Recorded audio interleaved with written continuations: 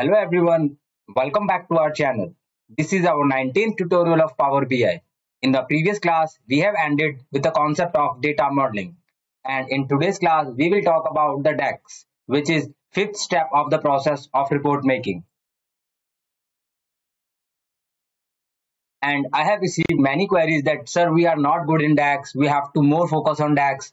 Or few people say, sir, I am not able to understand, please clear with the concept. And many of the interviewers ask question on the basis of DAX. So no need to worry about, guys. We will learn step by step and I will clear all your doubts, and I guarantee you, if you can follow this series in a sequence, so you guys can easily understand each and everything about Power BI. So in today's class we will study about basic knowledge of DAX. So question is, what is DAX and why it is more important in reporting? So DAX stands for data analyze expressions, which simply means we need to enter some function, or you can say some formulas to perform calculations or analyze the data in reporting. Like in Excel user used formula in Excel to performing calculation.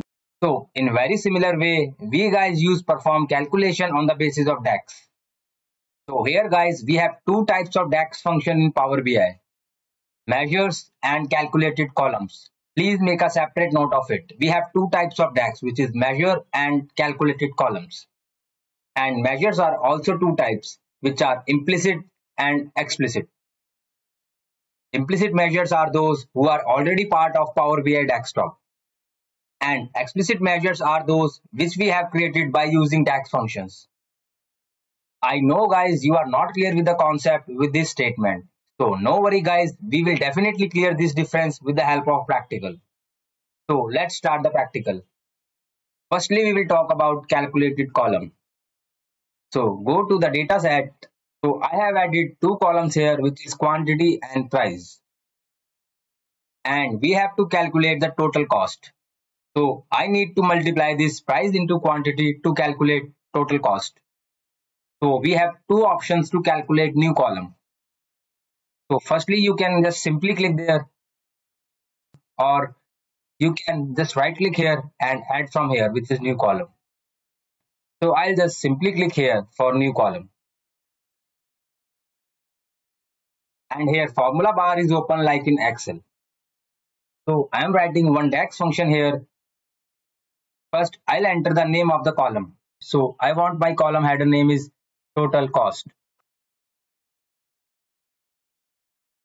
And now we need to put equal to sign. So please keep in mind guys, we need to enter equal to sign before writing any DAX function, like in Excel. In Excel, we put equal sign for performing any calculations. And then I will simply write my calculation, which I want to perform price into quantity.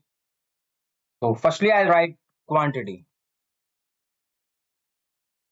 So you guys can see it's automatically showing the table name and the column name, which is sales is a table name and quantity is a column name. So I'll just simply press tab button here. Now I'll put it multiply sign, because we have to multiply quantity into price. Now I'll just simply enter price. Now we guys can see it's again showing the table name and the column name. So just scroll down there and simply press tab button and press enter. And here we get the result. So we guys have seen we have used calculated column. After using calculated column, the new column has added with the calculations. So I hope you guys have clearly understood what is calculated column. We just simply perform our calculation with the help of new column. Now I will perform the same calculations with the help of measures. So back to the visualization page and go to modeling tab, and here is an option called new measure, and we have one more option to take new measure. So go to the field section and do right click here. So I'll click new measure here.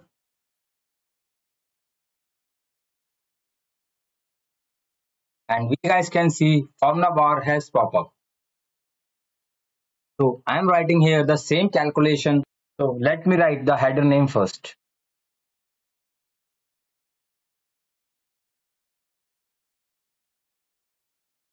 And now I'll try to perform the same calculation.